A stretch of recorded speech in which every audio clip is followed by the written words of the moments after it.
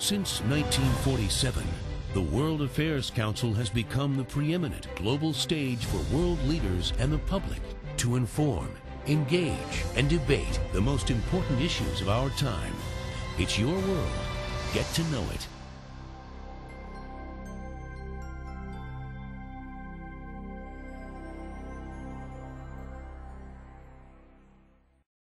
I feel I am so lucky that I don't have any brother to tell me what to do, and I have enough freedom to decide what to do in my life. And I would say that sort of freedom, although it was very limited freedom in context, in comparing maybe with other cultures, that was enough for me to grow.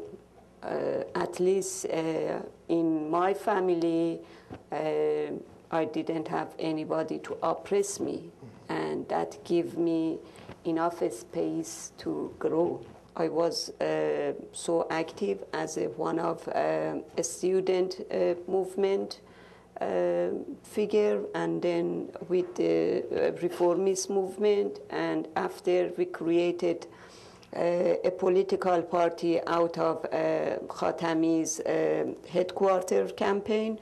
So we thought that the time is to having a parliament that is going to support idea of reform in the country, political reform in the country, for bringing press,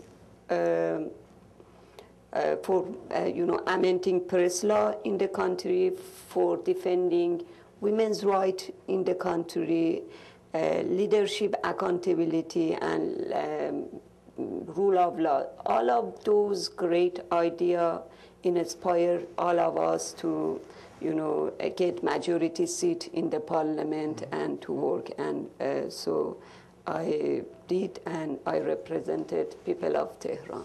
It's a long story to make it short, that how it happened. Generally, I can say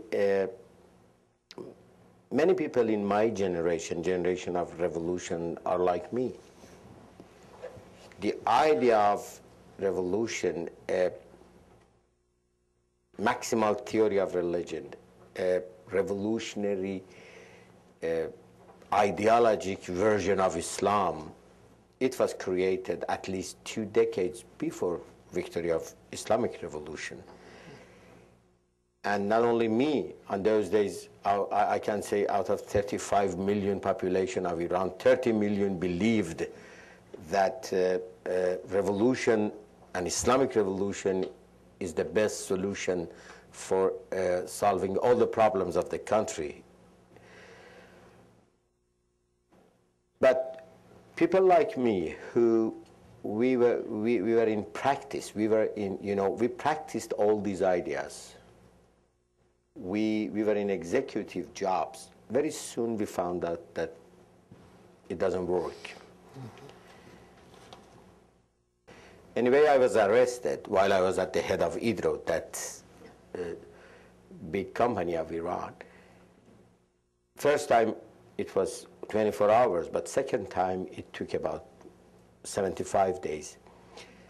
At the first time, I heard, while I was in jail, first of all, I saw some scenes, because you are blindfolded, but I tried to see what's going on in the corridors of the prison, and I saw several prisoners, young girls and boys, are seated down and they are blindfolded, and very sad scene.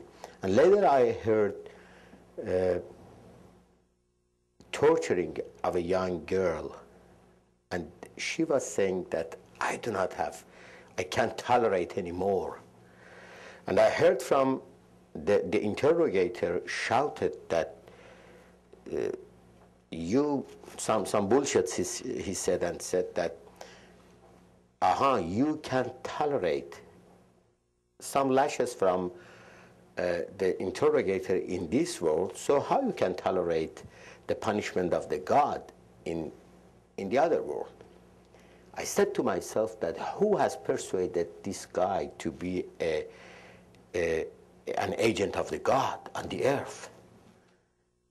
And the person who believes like this can do any criminal, can kill anybody.